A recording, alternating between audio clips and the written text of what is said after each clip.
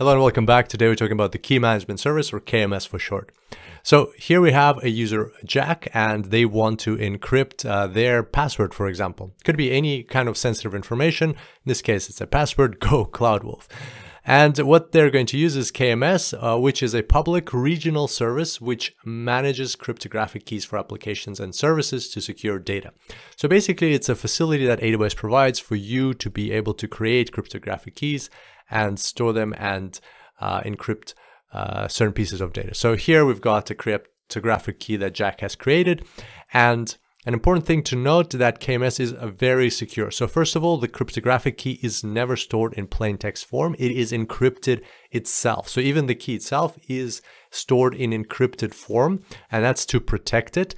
And moreover, these keys are stored on hardware security modules or HSMs, which comply with certain standards, they have certain certifications for security standards, and that's important to know for the exam. At the time of recording, the standard that this complies with is FIPS 140-2 security level 3, and I'll put that in the slide notes, of course. So it's very secure. Not only is the key not stored in plain text form, but even if somebody goes into the AWS facility and tries to tamper with the hardware, it is designed to fail on purpose, so nobody can access your keys. Now, next, Jack will need encrypt permissions. We assume that he has them in order to use this key in order to encrypt his password or his secure data. So with those encrypt permissions, you'll get access to this key, and then he can use it to encrypt his sensitive information. Now, keep in mind that KMS can only encrypt data up to 4 kilobytes in size. I know it's very small, but that's because of the way it's designed. It's designed to encrypt passwords, sensitive information, other keys, as we'll see in other tutorials, and so on. It's not designed to encrypt application data. For like large volumes of data, we need to use data encryption keys, and that's a separate tutorial that we'll have. But for now, for the exam, remember this limitation: 4 kilobyte of data in size maximum. Okay, so we've encrypted the sensitive information, and now we have a user, Sally, who wants to decrypt it. Sally has decrypt permissions to use the key. She accesses the key and decrypts it using that key and gets that information. Now, there are 3 types of keys in KMS. They're customer managed ones, which you create, you manage, you rotate, you do whatever you like with them. There's the AWS managed ones, for example, in the EBS service or in the RDS service and other services where AWS creates a key. You cannot manage it. AWS will do everything what it needs to do in terms of managing, but you can audit it. You can find out who accessed it and when and why and things like that. So you can do that with both customer managed keys and with AWS managed keys. You can audit them.